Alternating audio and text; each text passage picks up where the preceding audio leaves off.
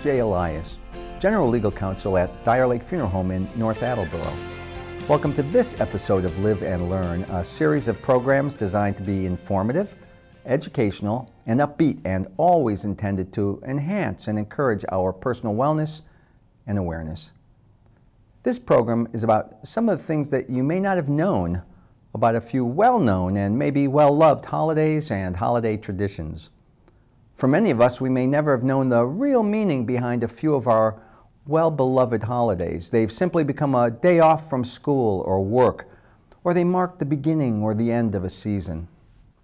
So let's start with what has been a long journey for the character we've come to know as Santa Claus, that jolly, rosy-cheeked, white-bearded, portly, gift-giving fellow.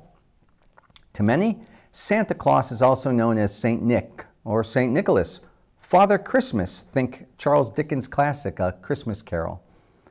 It's the life story of Saint Nicholas of Myra that's as fascinating as the folklore that's made Saint Nick or Santa Claus, in whatever guise he might be, a holiday fixture for centuries.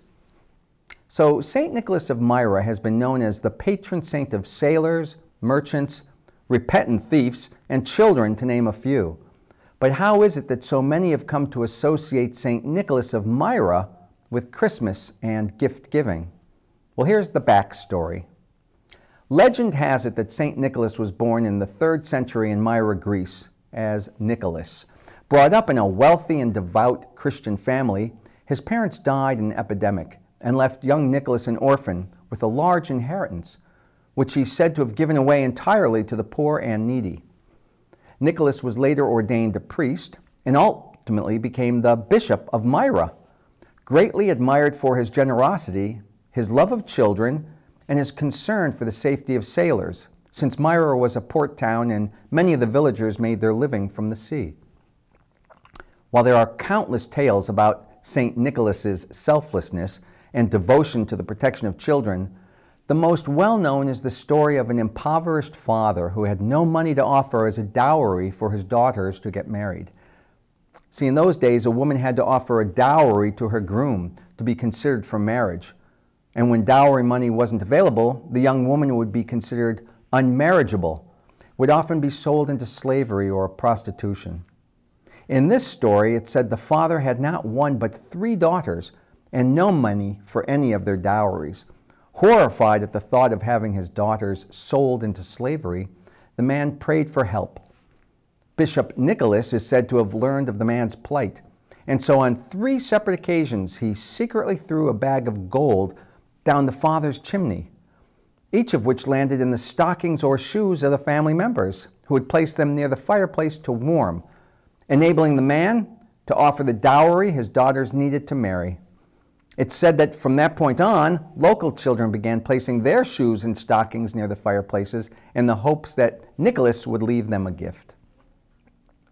And while we're on the subject of Christmas, it's often said that the first reference to reindeer pulling Santa's sleigh was in an 1821 illustrated children's poem called Old Santa Claus with Much Delight. 2 years later, in 1823, a poem many of us know by Clement Moore titled A Visit from St. Nicholas, more popularly known as 'Twas the Night Before Christmas. It's often credited for the contemporary Christmas lore that includes 8 named reindeer. When what to my wondering eyes should appear but a miniature sleigh and 8 tiny reindeer, with a little old driver so lively and quick I knew in a moment it must be St. Nick. More rapid than eagles with coursers they came, and he whistled and shouted and called them by name. Now Dasher, now Dancer, now Prancer and Vixen, on Comet, on Cupid, on Donner and Blitzen. That's 8. But what about Rudolph, the red-nosed reindeer, the 9th reindeer? Here's the backstory. The year was 1939 and the Great Depression was still affecting the lives of millions of people. Chicago-based Montgomery Ward, a department store chain second only in size to Sears as America's largest retailer, had up until then purchased and given away free coloring books to children every year at Christmas time. But in 1939, the store decided to create their own book, both to save costs and to spread a bit of cheer. They assigned the task of writing the book to Robert L. May, an advertising copywriter at Montgomery Ward, with simple instructions. The story was to be about Christmas and about an animal. May was known among his colleagues as having a terrific way with words, limericks, and parodies. So he set about to write a story of an underdog, red-nosed reindeer, who happened to be in the right place at the right time when Santa needed a reindeer with exceptional skills. He said he created the special little reindeer with a shiny nose after remembering his daughter's love for the deer at Chicago's Lincoln Park Zoo. And he also said he thought the little creature might become a symbol for himself and his daughter Barbara for happier times to lay ahead, because only months into the project, May's young wife died of cancer, leaving him a single father of his young daughter. May's boss at Montgomery Ward offered to take the reindeer project off his plate, given his personal circumstances, but as May later said, he refused to do so because he needed Rudolph then more than ever. And when it came time for May to show a draft of the story to his boss, well, it seems his boss was underwhelmed and purportedly said, "Can't you come up with anything better?" But Robert May believed in his story, and he enlisted a colleague of his in Montgomery Ward's art department, asking him to draw some sketches. In the end, as we know, they were able to convince May's boss to move forward with Rudolph's story. And the book, it was an immediate hit. Montgomery Ward printed and distributed more than 2 million copies that year at branches across the country. And although it may have been a success for the store, May's personal life wasn't nearly as successful. The truth is, he was living on a copywriter's meager salary and was heavily burdened by medical debt from his wife's illness. And then, it seems, fate intervened. After the end of World War II, for reasons which forever were unknown to May and quite unheard of, Montgomery Ward's CEO turned over full ownership rights of Rudolph the Red-Nosed Reindeer to Robert May. And the stars aligned again for Robert May later that same year, when his sister married a somewhat struggling songwriter by the name of Johnny Marks. Marks always kept a notebook with him where he jotted his thoughts and ideas for songs, and he did the same after reading Rudolph the Red-Nosed Reindeer. And so 1 year into his marriage into the May family, he began adding music to the Rudolph storyline. Quietly confident that he might have a hit on his hands, he asked Gene Autry, already a famous singing cowboy and movie star, to record the song. Although Autry didn't care much for the song, his wife did, and she persuaded Autry to put it out as a B-side on his next record. As it turns out, that B-side with Rudolph the Red-Nosed Reindeer became the second best-selling Christmas song of all time, behind only White Christmas. Now, let's turn the calendar back a month to November and the Thanksgiving Day holiday. As with so many other holidays we celebrate, this one may not have come to be in the way you thought. I think it's fair to say that most of us are familiar with the story of the Pilgrims' first Thanksgiving feast, held the year after they arrived in Plymouth in 1620. But I suspect few of us were familiar with the pivotal role that a woman by the name of Sarah Josepha Hale played in making Thanksgiving Day a national holiday. And here's the backstory. Born in New Hampshire in 1788, more than 150 years after the Pilgrims arrived, Hale was an educator and an author who founded a private school when she was just 18 years old. In addition to teaching, she wrote short stories, poems, and articles on a wide range of topics, and many were published in local newspapers. She also wrote and published a novel, which, as it so happens, was read by the publisher of a magazine called Ladies Magazine. And that fellow, in turn, offered Sarah Hale a job with his magazine, and she became the first woman editor of a magazine in the United States. What's that got to do with Thanksgiving?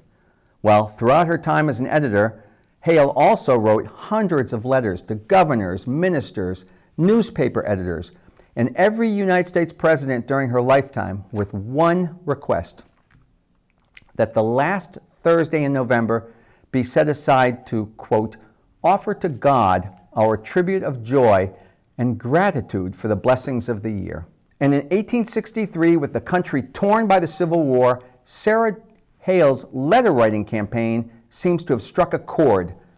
That year, she put her Thanksgiving message into the form of an editorial and sent it to President Abraham Lincoln, urging him to make Thanksgiving Day a fixed national festival. And Lincoln embraced the idea. On October 3rd, 1863, he issued a proclamation declaring the last Thursday of November to be National Thanksgiving Day, and ordered all government offices in Washington closed on that day. Well, years later, in 1939, in the midst of the ongoing Great Depression again, President Franklin Roosevelt was urged and encouraged by retail store owners around the country to change Thanksgiving Day from the last Thursday in November to the third Thursday in the month. The reason? It would allow for more shopping days between Thanksgiving and Christmas, which in turn meant more revenue for store owners and the national economy. And although FDR did so, it seemed that millions of Americans continued to celebrate Thanksgiving Day on the last Thursday of November, as they had for many years. It seems that the change proved to be highly controversial, and Roosevelt was called a tradition defier in the press. Some states chose to celebrate Thanksgiving on the last Thursday of the month anyway, and the result was that family and friends who lived in different states didn't have the same days off from work or were unable to celebrate together. So ultimately, in 1941, FDR proclaimed the Thanksgiving holiday to be recognized on the fourth Thursday in November as a day to be observed in giving thanks to the heavenly source of our earthly blessings. No mention of the Pilgrims. And Congress thereafter enacted a law to that effect. Oh, by the way, you may know Sarah Josepha Hale for one of the more famous poems she wrote and published in 1830. And that would be Mary Had a Little Lamb. Okay, one more quick Thanksgiving backstory. The year 1953. The company C.A. Swanson and Sons. It was a Nebraska-based food company widely recognized for its frozen poultry and chicken pot pies. That year, it seems, they took the frozen dinner concept to the national level as the result of a catastrophically unsuccessful Thanksgiving holiday for the sale of frozen turkeys. After unexpectedly low Thanksgiving bird sales that year, Swanson found itself with some 520,000 pounds of leftover frozen turkey. To keep them from thawing and going bad, the company placed the frozen birds in several refrigerated railroad cars. At the time, that was the early 1950s, the refrigeration systems in railway cars worked only when the vehicles were actually moving. So the company decided to shuttle the trains with the frozen turkeys back and forth between its Nebraska headquarters and the East Coast, while its executives frantically tried to find a solution to their problem of what to do with about 260 tons of frozen turkey. There are several versions of what happened next. In one, Jerry Thomas, a Swanson salesman, is said to have remembered seeing aluminum trays meant for frozen food while visiting a distributor's warehouse in Pittsburgh. Inspired by the tray, he's said to have sketched the idea of a 3-compartment version that could double as both a cooking and serving tray, with the trays filled with the leftover turkey and gravy, dressing, peas, and sweet potatoes. Swanson promptly embarked on a massive nationwide marketing campaign. 1953, so they were tying the dinners in their aluminum trays to the newest must-have prestige appliance at the moment, the television. And if you look at the box containing those early Swanson frozen dinners, you'll discover that the company cleverly designed its packaging to look like little TVs, tuning knobs and all. And for the record, the popular new meals were priced at 98 cents and bolstered with the guarantee of dinner in 25 minutes. Let's move ahead to February 14th and the holiday we know of as Valentine's Day. Although the origin of Valentine's Day are far from clear, one thing seems to be fairly certain. The origins of this holiday aren't quite as romantic as the messages we read in all those Hallmark cards. And here's the backstory. An often cited legend has it that Valentine was a Catholic priest serving during the 3rd century in Rome. It's been said that Roman Emperor Claudius II decreed single men made better soldiers than those with wives and families. They'd be less apt to be distracted and more likely to focus their thoughts and energies on defending the empire and Claudius. So Claudius outlawed marriage for young men. Believing the emperor's decree was unjust, Valentine defied Claudius and continued to perform marriage ceremonies in secret for young Roman lovers. Not such a good idea. For when it was discovered what Valentine was doing, he was beheaded, and his martyrdom remembered on what has come to be known as Valentine's Day. Another holiday that's come to be synonymous with candy is Halloween. It seems the celebration of Halloween originated from an ancient Celtic festival known as Samhain, first celebrated about 2,000 years ago on November 1. The day was believed to be a time when the spirits of the dead would rise again and walk among the living. The festival involved lighting bonfires, offering sacrifices, and pretty much paying homage to the dead. Costumes and masks were worn to ward off fairies and spirits and to confuse them. The day also marked the end of summer, the end of the harvest period, and the beginning of the dark, cold winter, a time of year then that was often associated with death. It's also been said that the traditional Halloween colors we've come to know, black and orange, found their origins in the same festival. For the Celts, black represented the death of summer, while the orange symbolized the autumn harvest season. And in later years, the Catholic Church designated November 2 as All Souls' Day, a time for honoring the souls of the deceased. Celebrations throughout England resembled the Celtic commemorations of Samhain, complete with bonfires and masquerades, and the poor were known to visit the houses of wealthier families and receive pastries called soul cakes in exchange for a promise to pray for the souls of the homeowner's deceased relatives. The custom became known as souling and was later taken up by children who'd go from door to door asking for gifts such as food, money, and even ale. Think trick or treat. And on the topic of Halloween, I'd be remiss not to make a quick digression for those who have a special place in their heart for Charlie Brown and the Peanuts gang, and that's the Great Pumpkin. In the 1966 Halloween television special, It's a Great Pumpkin, Charlie Brown, while all of the other kids are gleefully going door to door trick-or-treating, well-intended but misinformed Linus Van Pelt patiently waits all night for the Great Pumpkin to appear. And as he tells the rest of the Peanuts gang, blurring the distinction between Christmas and Halloween, every year on October 31st, the Great Pumpkin rises out of the pumpkin patch and flies through the air and brings toys to all the children in the world. From the Great Pumpkin to the backstory of the Easter Bunny. Did you ever wonder how it is that on Easter, one of the central holidays of Christianity, commemorating the resurrection of Jesus Christ, the Easter Bunny often makes its appearance? And as most of us know, the Bible makes no mention of a mythical bunny delivering colorful eggs and candy to children. So why is it that a rabbit has become a prominent part of one of Christianity's most important celebrations of rebirth and renewal? Well, here's a bit of a backstory.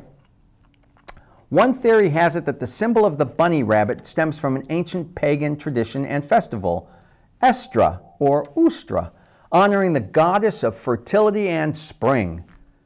The animal symbol for the goddess was the rabbit, which has long stood for fertility. Let's just say due to the animal's energetic breeding. Eggs were buried and eaten during the festival, believed to be a symbol both of fertility and of the rebirth of nature after the dead of winter. It's also thought that eggs are associated with Easter because of the traditional fasting during Lent when animal products could not be eaten. Eggs may have been hard-boiled and stored and then eaten at the end of Lent. And it's often reported that the Easter Bunny was first introduced in this country in the 1700s by German immigrants to Pennsylvania. One more backstory. Not long after Easter is Mother's Day. For many Americans, it's a day to honor our mothers. Think flowers, cards, a visit, or at least a phone call. And then, of course, there's that wonder of wonders, breakfast in bed. Although Hallmark began creating and producing Mother's Day cards in the early 1920s, the backstory, very different than what you might have thought. The truth is that Mother's Day began as something very much unlike those celebrated Hallmark moments. It's said the idea of a Mother's Day began in 1852 when Anna Marie Jarvis's mother, Anne Reeves Jarvis, organized a series of Mother's Day work clubs in the Appalachian communities surrounding her home in West Virginia. That's mothers, plural, not just one's mother. Her intention was to improve poor health and sanitary conditions, which had contributed to a high mortality rate of children in the area. Those work clubs provided medicine for the poor. They hired women to work for families when mothers were ill and unable to work, and they inspected bottled milk and food for safety. And Anne Jarvis, she was also a committed peace activist who organized those Mother's Day work clubs to care for soldiers on both sides of the Civil War. They provided relief to Northern and Confederate soldiers throughout the region in an effort to create an element of peace in communities torn apart by political differences. She died on May 9, 1905, and her daughter Anna held a memorial service for her on the first anniversary of her death, praising the outstanding accomplishments her mother made through those Mother's Day work clubs. Anna, the daughter, then embarked on a lifelong campaign, employing every means available to her in order to establish Mother's Day as a national holiday, writing hundreds of letters to legislators, executives, businessmen, and she seized every opportunity to promote her project, raising awareness for the outstanding accomplishments of women like her mother and those who were a part of the Mother's Day work clubs. And on May 10, 1908, the first Mother's Day ceremonies were held at an Episcopal church in West Virginia, and the adoption of Mother's Day spread far more rapidly than Jarvis expected. By 1909, 45 states, as well as Puerto Rico, Hawaii, Canada, and Mexico, observed the day. And by 1914, President Woodrow Wilson signed a resolution proclaiming Mother's Day a national holiday to be celebrated on the second Sunday in May. But the problem is that it soon became clear to Jarvis that the celebration of Mother's Day, as she had envisioned it, had instead transformed into that time of commercialization through the purchase of cards and flowers and candies. She was appalled by the fact that the meaning of the day had been lost, and she began openly campaigning against Mother's Day profiteers. She often spoke out against candy makers and florists, among others, and she filed countless lawsuits against groups who even used the name Mother's Day. Jarvis even lobbied the federal government to remove the holiday from American calendars. Her goal had been to commemorate women like her mother for what she called the, quote, matchless service they rendered to humanity in every field of life. And in the end, she and her sister spent their entire family inheritance fighting an uphill battle against what they saw as a Mother's Day holiday that became all about commercialization. And sadly, they both died in poverty. For many, the end of summer and the beginning of the school year coincides with the Labor Day holiday, a federal holiday observed on the first Monday in September. It means Labor Day sales everywhere, family barbecues, get-togethers, and that last hurrah before the start of fall. Labor Day has been celebrated as a national holiday since 1894 and was intended to honor our country's labor movement, recognizing the many contributions workers have made to the strength, prosperity, and well-being of America. It has, in fact, its origins during one of our country's darkest chapters for the American labor movement. In the late 1800s, at the height of the Industrial Revolution in the United States, the average American worked 12-hour days, 7 days a week, just to scrape out a basic living. And children as young as 5 or 6 often worked in mill factories, coal mines across the countries. In fact, child labor was so commonplace that in the late 1800s, just about 20% of all American workers were actually under the age of 16. And that was due in part to the fact that kids were able to fit in tight spaces and operate small machinery. And employers could save money by paying them lower wages than any adult. Children, many below the age of 7, often worked 12-hour shifts for only $1 or less a day, and they were often injured while working, missing fingers or limbs, developing tuberculosis and other respiratory diseases, being killed on the job. But as manufacturing increasingly replaced agriculture as the core of employment in the country, labor unions grew more prominent and vocal, and they began organizing strikes and rallies to protest poor conditions and to compel employers to renegotiate hours and pay. Some of them turned violent. And so the idea of a working man's holiday caught on across the country, with some states passing legislation to recognize it. It wasn't until 1894, though, when employees of the Pullman Palace Car Company in Chicago went on strike to protest wage cuts and the firing of union reps, that a national Labor Day began to take shape. And that same year, President Grover Cleveland signed a law making the first Monday in September our National Labor Day holiday. One quick last backstory. According to the New York Times Square District Management Association, it was in 1907 that the first New Year's Eve ball made its descent from a flagpole atop 1 Times Square. Since then, 7 versions of the ball have ushered in the new year. The first New Year's Eve celebration in Times Square took place in New Year's Eve 1904, when the owners of the New York Times newspaper wanted to celebrate the opening of the newspaper's new headquarters located at 1 Times Square, and they set fireworks off from the roof of the building.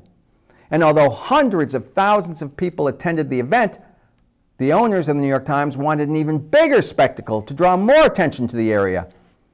Unfortunately, the city soon banned the fireworks display from tops of buildings in downtown New York, and that put an end to the rooftop display. But thanks to the work of a Ukrainian immigrant and a metalworker named Jacob Starr, the first New Year's Eve ball made its debut. It was crafted of iron and wood and adorned with 125-watt light bulbs, measured 5 feet in diameter, weighed about 700 pounds. And until its replacement, that ball was lowered every year beginning in 1907, except for 1942 and 1943, when ceremonies were suspended due to a wartime dim-out of lights in New York City. By the way, the current version of the ball was introduced in 2007 in celebration of the 100th anniversary of the Times Square ball drop tradition. Unlike that first ball, which weighed about 700 pounds, the current one weighs close to 12,000 pounds and measures 12 feet in diameter. And it's made up of about 2,700 Waterford crystals, illuminated by 32,000 LED lights. They can create a palette of more than 16 million colors and billions of patterns. And that ball stays atop 1 Times Square all year round. It only drops once on New Year's Eve. I'm Jay Elias.